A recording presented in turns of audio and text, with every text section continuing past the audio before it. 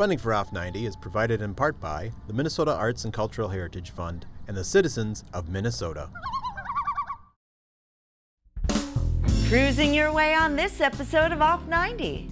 We learn the history behind the dramatic rise and fall of a felonious visionary in southern Minnesota.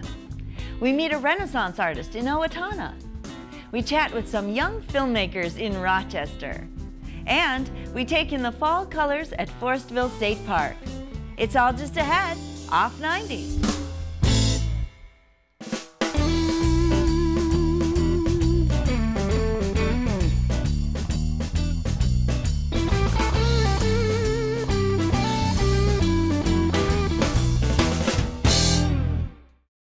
Hi, I'm Barbara Keith. Thanks for joining me on this episode of Off 90.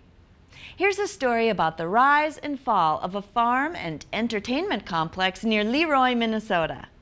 In the early 1900s, a man named Cy Thomson built several state-of-the-art livestock farms, along with an entertainment park. In the early days of the automobile, the park drew thousands of people to its dance hall, hotel, and swimming pool. We take a look at Cy Thomson and where he got the money to build this dreamland. Here's the foundation for the pool. Considering the foundation is about close to 100 years old, and it was a huge swimming pool for that time. This is the deep end. You can see over there how large it is. The dance hall was located over there as well, and it was a huge dance hall. I know of a lady in Leroy that talked about coming here for their high school prom. We are still using the same well that they used, and it's wonderful water.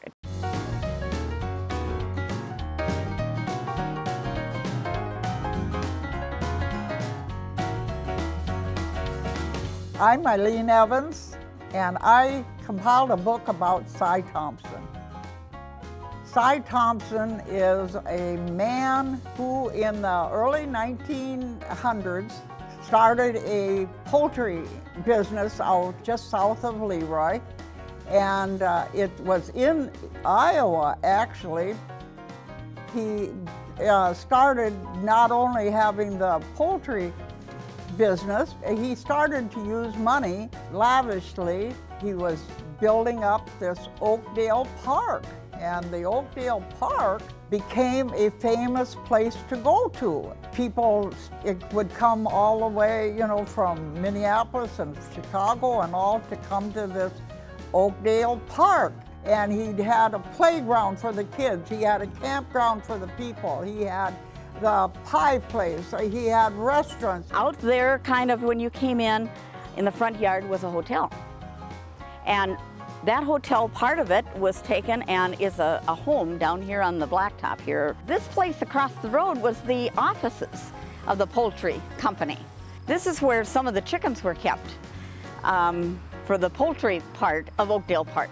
And they would estimate in the paper how many were coming, like 10,000 people were coming. And, you know, everybody was really, wow, he's really doing good out there, you know, with the poultry, you know. Basically, Cy was a farm boy. Went to work for Hormel Corporation. He worked on the plant floor, and Mr. Hormel, not Jay, but George, saw something in Cy and encouraged him to go to business school in Mankato. Cy came back and became the comptroller of the Hormel Corporation. And over the course of about 10 years, he stole well over $1 million from the Hormels. I work at First State Bank, Minnesota, here in Leroy. We were established in 1893, and he used our bank to move money from Hormel to his different operations, his farms. Back in the early 1900s, you kept paper. We, the bank, kept everything in chronological order by year. So it was really simple for me to go to dig through all those papers. It's fascinating in how brazen he was. He actually sent letters to our bank on Hormel letterhead saying, here's $600 cash, please deposit in Oakdale Farms checking account. It was grand scale kiting. He made money go into what's called in transit. In other words, it wasn't on your books, it wasn't on my books, it was on the way. So we're talking about $1.1 million over the course of 10 years has just been pushed out and is on the way. The process by which Cy was using to kite money was through at least 10 different banks. The checks went by mail, so every single day he had to be at work to get that mail. So for 10 years he never missed a day of work. Cy did a lot of things with this stolen $1 million+ dollars. Some of the things Cy did was he built farms. Cy built farms that were featured in popular farm magazines, kind of the forefront of technology. He got a $10,000 rooster, and they were first-class poultry, and he won lots of prizes with them, you know, in Madison Square Garden and all. The people at that time loved Cy Thomson so much because Cy brought cool into the country. Cy Thomson was caught during a normal audit of the books at Hormel. When confronted, Cy admitted and was able to give a pretty close estimate of how much money he had taken from the company. He knew to a penny how much he had embezzled and had never written down one thing. It was all in his head. He was put in jail. He was given 15 years, but he only served 9.5 of them, and then they let him out.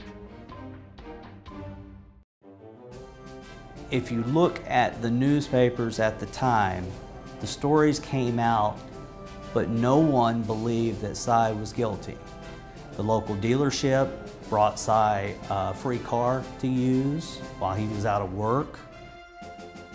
The first year he was in prison, received over 400 letters from people, Lieutenant Governor of California, priests that he was acquainted with, tons of businesses. There was a petition here in Leroy of over 300 people signed asking for his immediate pardon. That's what baffles me about the whole thing is here's a guy that was caught and convicted, but people still loved him, you know? Some of them, they would come by train, they'd park the train on the siding. They come from all over, and they'd come out here to the park during the week, and then they'd get back on the train, go back after the weekend to Chicago or wherever it might have been. I still don't believe that that's exactly the full story. I'm not sure exactly what the full story is. I wondered why he had done it and I questioned it for a very long time, thinking that maybe at the very end he was going to give it back. Even though he did something wrong, he was such an entrepreneur. I keep thinking, what if he'd have done it the right way? Could have been the Disneyland of the Midwest or something like that.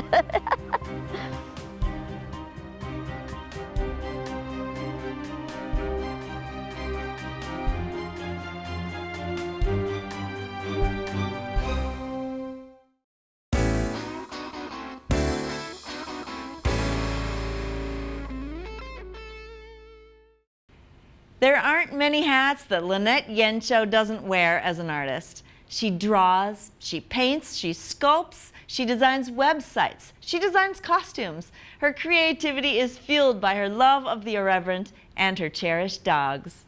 We visited her in her home in Owatonna, which is filled with her creations.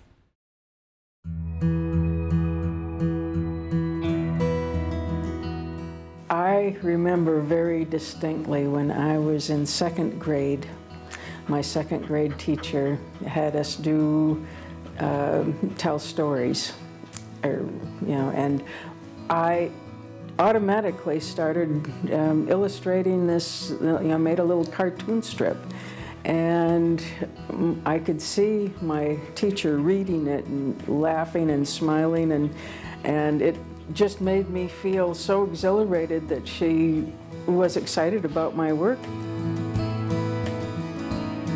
My name is Lynette Yencho. I live in Owatonna, Minnesota, and I'm a painter, a sculptor, an illustrator, a commercial artist, a graphic designer, costume designer, set designer, and anything else that you might want me to be, I can try and be.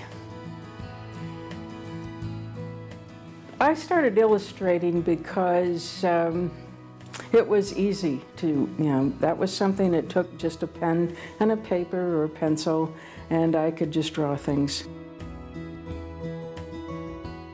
I like to put people and things in ridiculous positions and make a visual satire, in pen and ink. One of my favorite subjects is dogs, of course. I just love happy faces.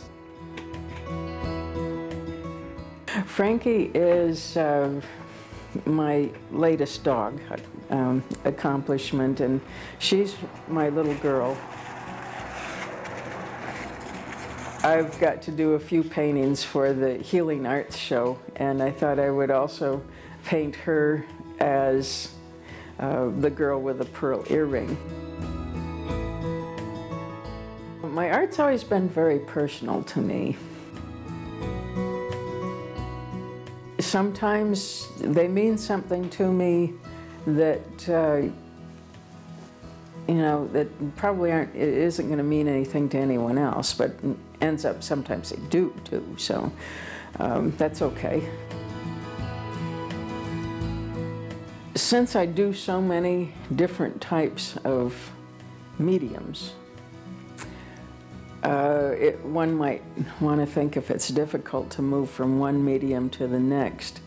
I can get stuck in a situation on a painting and not know where to go from there. And if I just leave it and go do something else, go write some letters or read some mail or look for jobs, I can go back to it and I'll oftentimes have an answer.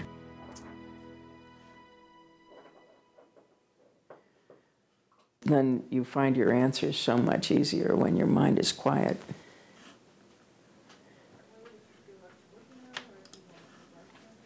My art has always been a part of me, so I don't even understand myself why I'm an artist. It's just, you just are. Designs, logo designs, computer art, and package design. Come on, Photoshop. So many of the most successful people in the world will say, who's the guy from Hewlett-Packard that said, the way to success is to step up your failure rate. The more times you fail, you will eventually succeed.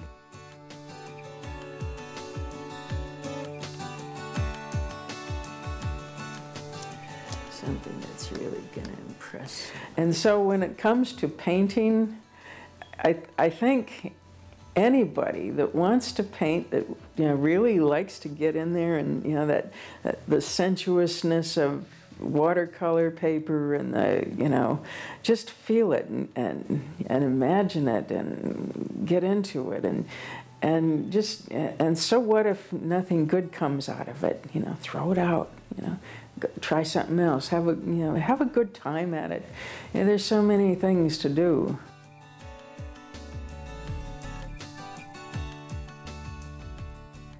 There's plenty of room for anybody's art in this world.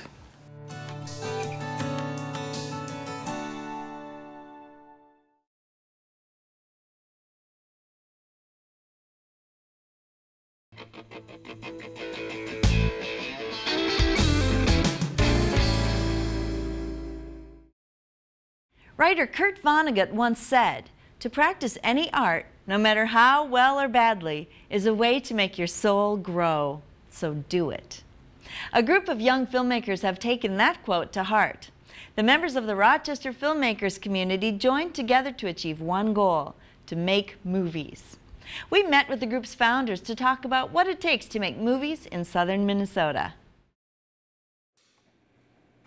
Marker. Set.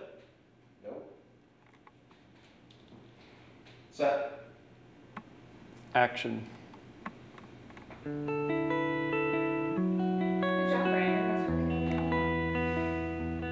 There's a million ways to make movies, and you know, as long as you're creative and passionate about it, you'll get it done. It doesn't matter what you use or where you live.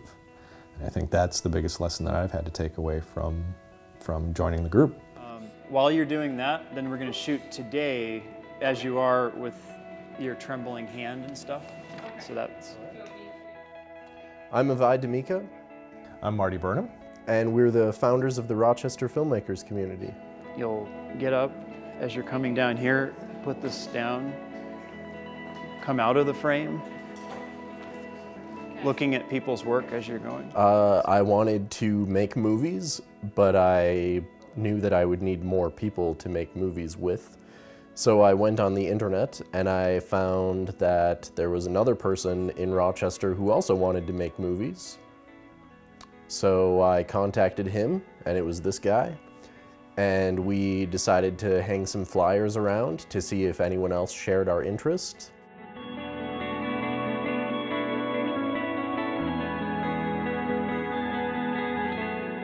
I think when we first started the group, we had that curiosity factor where people just showed up and were like, oh, okay, so you're gonna try, well, good luck, and then they disappear.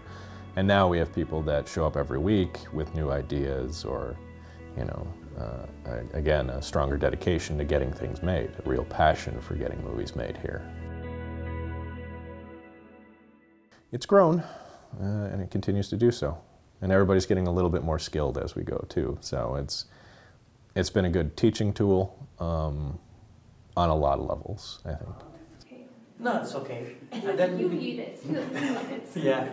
And then you won't even have to do so much because you say, you can have it, and then he comes in and he licks it, and like, now you're completely grossed out.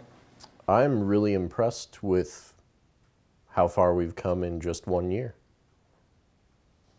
Yeah, I think we've added quite a few new voices and experiences. We have quite a few people who are now dedicated to making movies.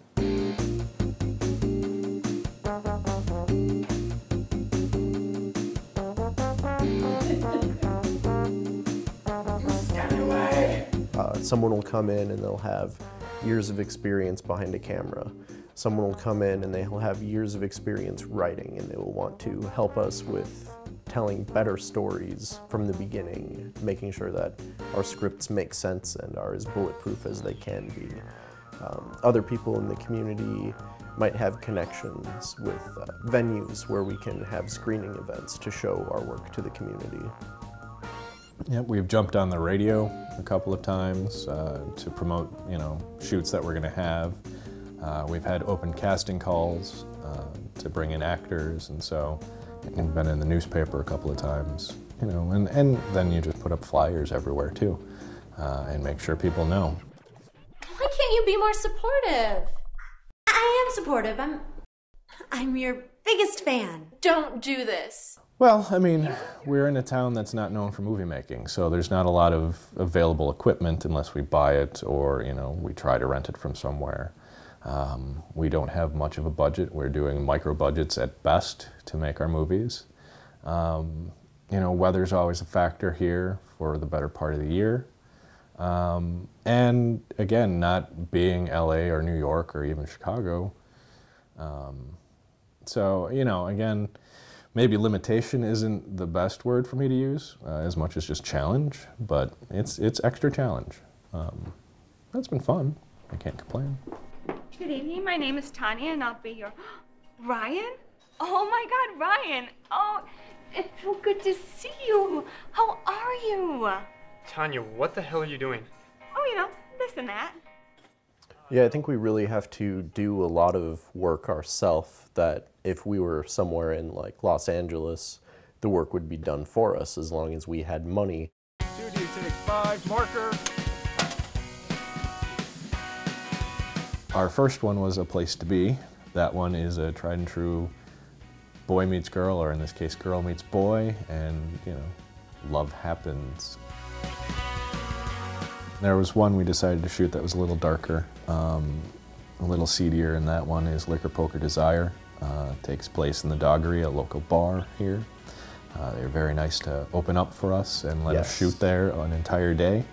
Well, the one that we've most recently finished up is called Down in the Park, and it's a comedy drama about this guy who's trying to get over months of isolation and depression after a bad breakup. So it's an interesting story of recovery, basically, in this guy trying to just pull himself out of a rut. And we've got a couple others that we're still working on. So yeah, we'll have a full load of films to show pretty soon here. It takes work, so it's a challenge, but it's not impossible. You can make movies in Rochester, you can make movies anywhere. What did I walk into? Do you two know each other? It's complicated. Is it really, Ryan? Out with the old, in with the new? Doesn't seem all that complicated to me. Well, our primary goal is to make the best movies we can. I'm just a mostly naked dude who wants to get his flash on. We get a little better every time.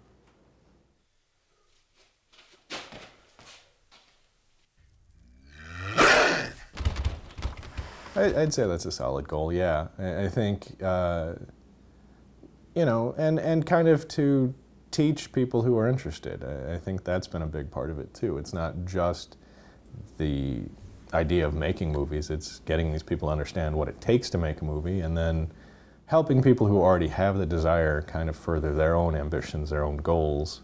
You know, I don't know if it's really going to go anywhere long term. Like, I don't know that people are going to go out to Hollywood and suddenly make movies, but we might get lucky. And in the meantime, you know, we're doing the things that we love doing and making movies. Dude, I gotta get going. Can you wrap this up? All right. Long story short. And it's very much a team sport. Yeah, along those lines. I mean, it is a community, and if, you know, people are interested in coming down, it's an open community. We don't have any restrictions on who can join up. If they're interested in filmmaking, they want to see what it's about, you know, good chance that we'll be filming something soon. They're always welcome to come on down and help us out. Hey, I wanted to thank you for all your help today. My portfolio is going to be really strong now. I knew you had something special. I had a nice time too. Good.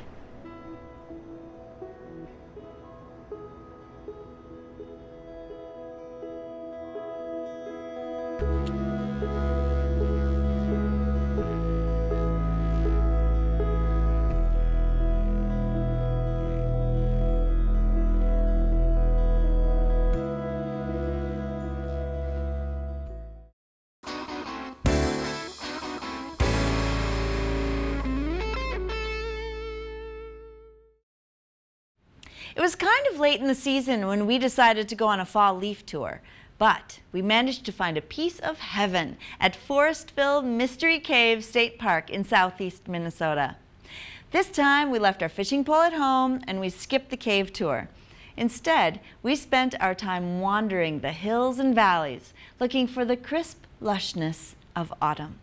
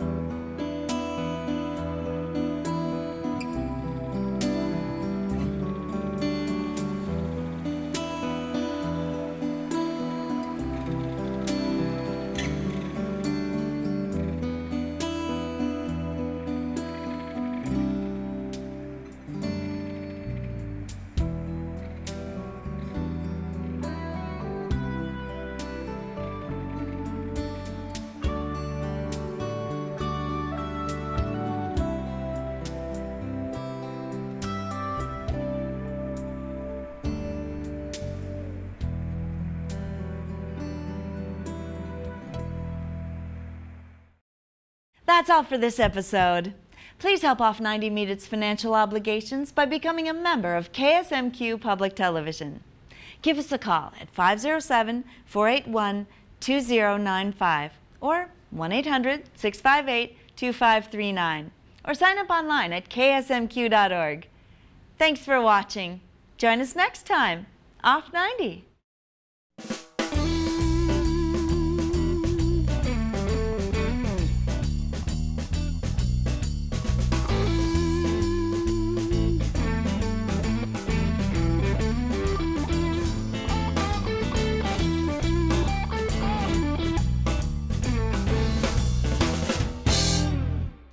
Funding for Off 90 is provided in part by the Minnesota Arts and Cultural Heritage Fund and the citizens of Minnesota.